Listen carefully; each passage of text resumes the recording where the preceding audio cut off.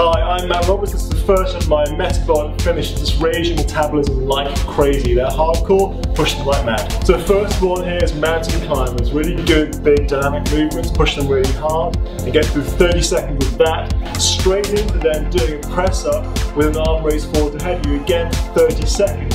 Alternate those two exercises 5 times through with 15 seconds left between each set. Okay, take a minute to rest after the first 2 exercises. Now straight into doing burpees. 30 seconds, everyone loves these, they're really high intensity exercise.